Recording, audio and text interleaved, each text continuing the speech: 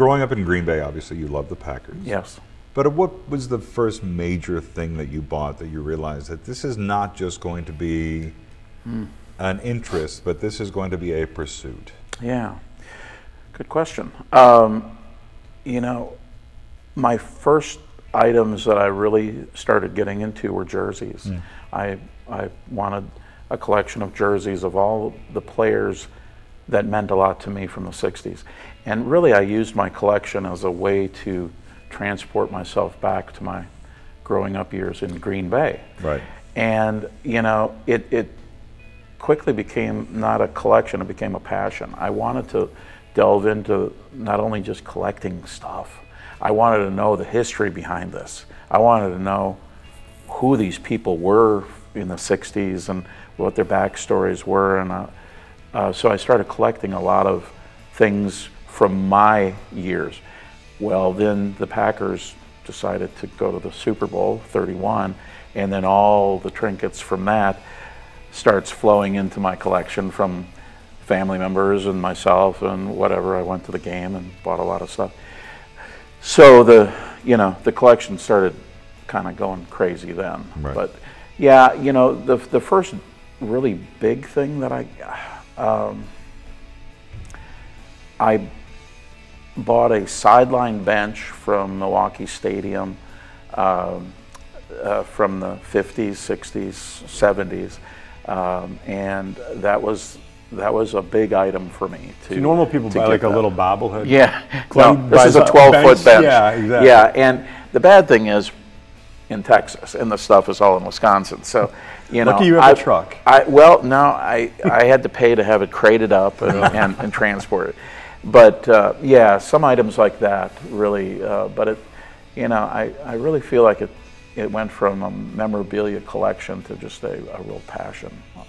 Well, it's interesting, right? I mean, I got my dad's tickets from going to see the Dallas Eagles play baseball here in Eau Claire. Yeah. But it never occurred to me that I should go out and start collecting all of the Eagles pictures and then jerseys and bats and balls. Right. I'm always fascinated. To me, it always compared to, I love listening to music. What separates me from somebody who loves listening to music and then decides to make music? Yeah. There's a certain dividing line between the passionate fan and the pursuit. And I'm just sort of curious. And Chris, you can talk to this as well as somebody who loves the Packers as much as Glen does, and grew up in Green Bay. Yeah. And I'm fascinated by what it is about these items, these players, and this history that drew you to assembling much of what we're surrounded by, some of what you'll be auctioning, and what you still have at the house. Yeah. Well, again, you know, I think you touched on it.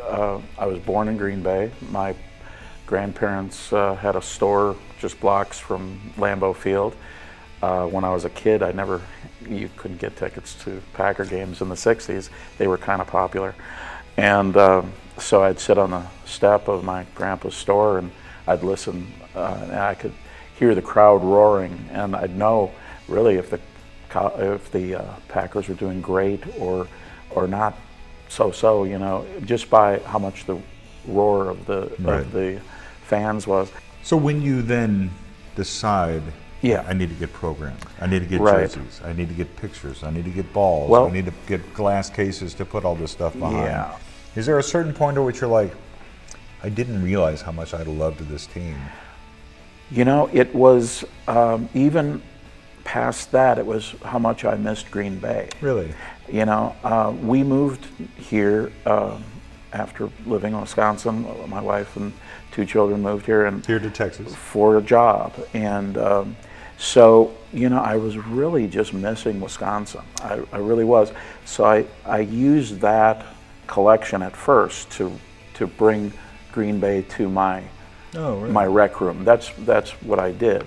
So and as I started collecting things, it was like, oh man, I remember my dad used to tell me stories. He'd run into Paul Horning in one of the bars, and Paul would buy him a 6-pack of beer, and you know, just cool stories, and you know, all those things started meaning a lot to me, and that's when I was like, wow, I wish I would have listened a little bit more to the stories that my parents had, See, that's fascinating to me, right? Because a lot of collectors get into collecting because they're nostalgic for a thing from their childhood, whether it's superheroes, I loved comic books, or I loved the Beatles, or whatever. And you collect some of that stuff. But you really, in a lot of ways, surrounded yourself and built yourself sort of a second Green Bay home in the heart of Texas. It really was. And that's fascinating. Yeah, it really was. And, you know, at one point I thought about buying I actually thought about buying my grandparents' store. It was for sale, and I was going to take my collection there and have like a little museum there. But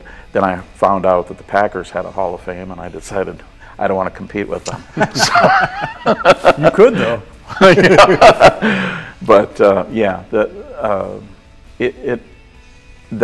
I really use that. And, you know, we have about 100 relatives down here that moved from Wisconsin. Wow. So it made it real homey for all of our family too, and friends just love coming over and seeing it, and visitors from out of town and whatnot. It's like being in Green Bay. It really that's is. really something extraordinary. Funny thing, on game days, I put that I'm not at Lambeau, I put the air down into.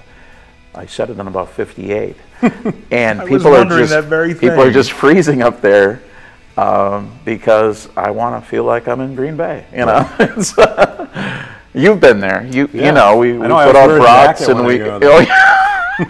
So what is it like for you? How did I don't know that you guys necessarily remember how you met. You've known each other for a very long time, but how did it feel for you the first time that you saw that there was somebody in Texas with a Green Bay collection like this one? It was cool. I mean, I finally met another guy as crazy as I was.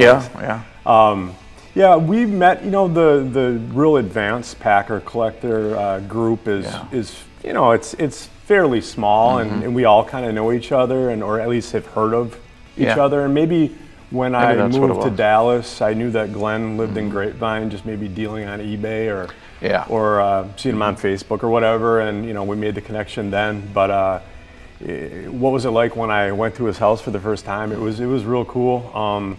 One thing about Glen, I think, and I kind of have the similar trait, is he's a real visual guy. Like if you go into, and I am too, like if you go in and look at our displays, and probably anyone that displays their collection, it's like a huge work of art or a big group of artwork.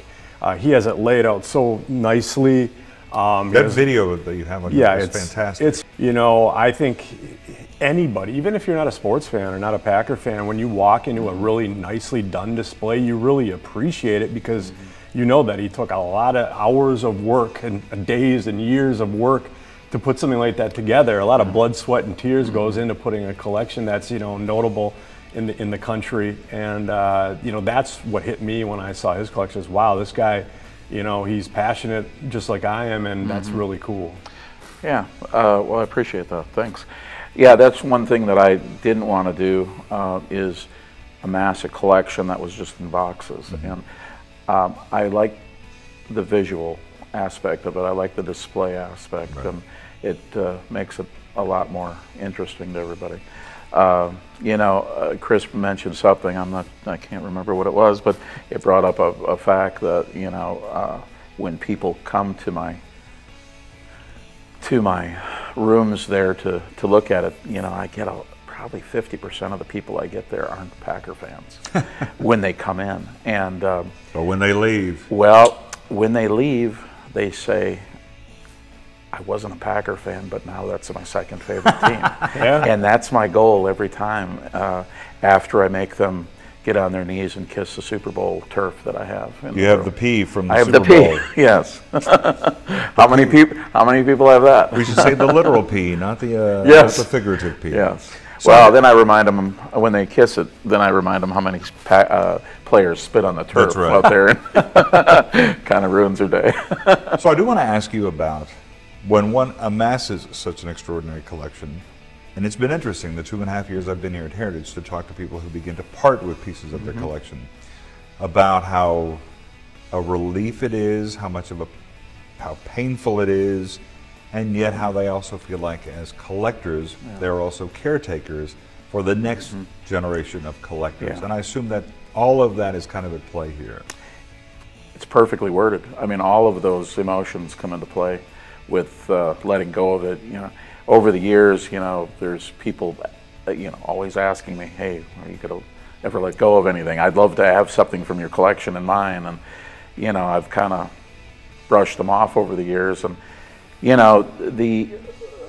there's so many passionate collectors of Packer memorabilia that, it feels okay to let go of some of it. I had to get to that point where I just didn't want somebody to buy and then flip it. Right. I wanted to go to a good home, and I feel like people, after the last items I had in Heritage, I probably had 3, 5 or so collectors email me and say, hey, I finally got one of your pieces, and I want you to know it's in a good home. And that really makes me feel great. Yeah. I like the idea that you're able to pass these things on, and somebody else is going to really care about that item as much as I did. So, yeah. Let's talk about, Chris, some of the things that are in this particular auction. Sure. Talk about some, because I assume that every single one of them, you went to Glen, I would like to have that. Oh, yeah. And rightfully so. We can go right around the room. Right here is a blue and gold. A lot of people don't know they were blue and gold, but they were 1940s, 1950s. They wore it all the way through the 60s. Sideline cape. The Packers didn't have a ton of money back then, right, and they just kept carrying this style sideline cape over and over and over, and they actually wore these in, I believe, the 61, 62 championship game, maybe 65. Maybe 65 even, and in the Ice Bowl. You can actually see some of the guys still wearing those. Some of kind them of wearing a green. mixed match of things, which is really crazy. But this might have been on the field at Lambeau at the Ice Bowl. Still cold. Yeah, there you go. Some icicles on it. It does seem to be one of the least pragmatic things to wear on a billion degrees below day. Yeah, right. Exactly. I still think that these, for the money, for the value of these, this is like one of the best pieces that exists of Packer memorabilia, because look how beautiful that thing is. It is. It's so cool, and the color never fades on these, or rarely fades. This thing looks like it did, pretty much back in the 60s. Right to Glen's right, we have a Carroll Dale game-worn jersey. Carroll Dale was a real notable wide receiver in the 60s and early 70s. He made a few Pro Bowls, a really underrated receiver in my opinion, but still in Titletown he was pretty well known. Right next to the Carroll Dale jersey is another one of the most beautiful display pieces. The color, the clarity on that, and that's Lombardi getting carried off the field. Such an iconic. It's unreal. 1961 championship game. That was Vince Lombardi's first championship in the NFL. They beat the Giants 37-0, and it was at Lambeau. Very, very impressive piece, and literally that may be, in my opinion, the best Lombardi photo in existence because of the size and the clarity and the subject. It's unbelievable. You know, the only way this picture could be better if it was of Tom Landry. But then it would be a phantom wouldn't that be piece. Nice? And then the gold helmet right there is super cool. I love these old Pro Bowl helmets because what that is, that's an old Packer game used helmet. You can see the G underneath the gold. Right. And that was Carroll Dale's also. And Carroll Dale's, right? Carroll Dale, yeah. And I'm trying to do this all from memory. Yeah. But there's nothing you have memorized more than what belonged to which Green Bay Packers. Yeah, second he knows. Myself he knows his stuff. He's an Pro Bowl helmet from Carroll Dale. But what's super cool is back then the NFL would just paint gold over the helmets, and then they'd slap the NFL shield on each side. And to me, that's one of the most beautiful game-worn helmets that you can have. Is any Pro Bowl helmet from the '60s. Super cool. I've got Donnie Anderson's Pro Bowl helmet. And Donnie lives locally, so I've had lunch with him a few times, and I asked him about that process, and he said, Glenn, they literally took us from one game, put us on the plane with our helmet, with our pads, and flew us there, and they just painted my helmet. And I was like, that is fantastic. Yeah, I just think it's so cool, so unique that you can see the yellow paint on it and the G. And the G underneath the NFL crest. Like thinking in today's terms, that would never happen. But back then, that's why I love the old stuff. It had that certain charm to it. Right. So yeah, so anyway, we have a few more pieces down here. We have a 1927 Packers program from when the Packers played the Chicago Cardinals. Pretty cool piece. Any Packer program from the 20s is very special, and this one has a very nice cover on it. Some of the covers from the 20s just had text on them. This has a nice photograph on it. Any press book from the 40s, 30s of the Packers looks so cool.